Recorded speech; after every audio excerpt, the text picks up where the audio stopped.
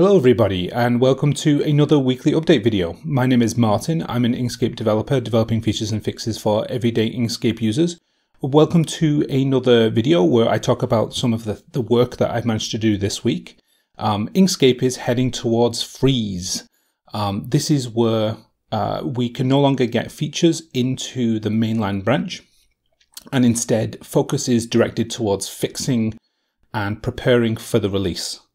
Inkscape needs quite a long lead up in order to fix many of the bugs and make sure that sort of all of the different use cases of Inkscape are tested. So this is why we start now. But before we get into the actual work, I want to give a big shout out and a big thank you to all of my sponsors. Basically, my work here on Inkscape is paid for by sponsors who want to make Inkscape better and want to have a certain amount of control over what in Inkscape gets worked on. You have the opportunity to join up and basically help me spend more of my time working on Inkscape instead of other contracts. And also you get to answer polls and basically get involved. So thank you all very, very much for continuing to support my work. And let's get into what that work is. So spring might be coming in the Northern Hemisphere, but Inkscape is entering freeze. This is a tag that's applied to the Inkscape code branch that indicates to all developers that features are no longer welcome, at least to be merged. You can still work on features, you just can't expect them to be merged in preparation for the release. And also it's an indication that all developers should try and refocus some of their efforts towards fixing existing problems, especially in things that they may have broken themselves in some features that they've added. Sorry about that. So this week I have actually been fixing some of the merge requests that I still had open that I needed to get merged in.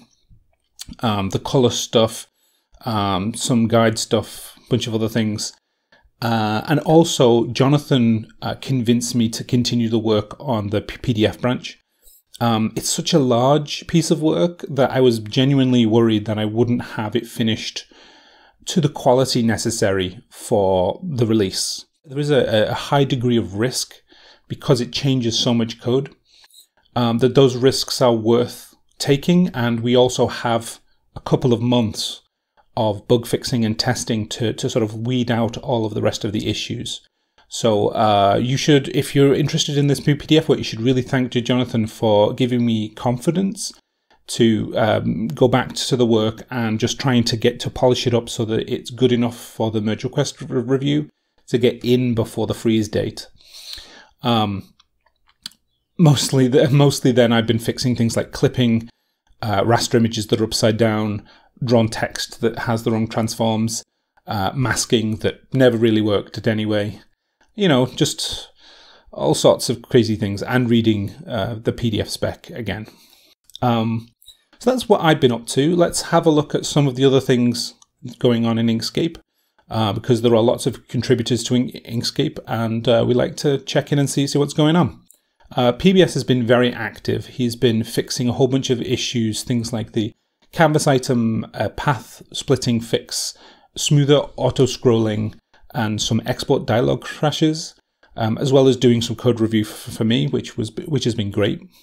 Javier fixed an issue with the command line where you wouldn't be able to access certain actions. Thomas fixed a crash with specifically bad SVG with an empty polyline. Mike fixed some attribute dialog crashes, and he also added some more stock map symbols, which is always great. I think Mike was trying to get in more resources for the release, but the way Inkscape's resources have to ship is they basically have to ship as public domain, because if you imagine including a symbol from a symbols pack that has a Creative Commons license, you're essentially now saying that anybody who creates a piece of artwork with Inkscape also has to abide by that Creative Commons license, which isn't really fair. Most people don't expect shipped resources to incur some kind of license penalty. Admittedly, I'm not a lawyer. This is just from what I understand. So it's been really interesting trying to pick out which things we can actually include in Inkscape. And Mike's been good about that. Okay, so that's it for this week.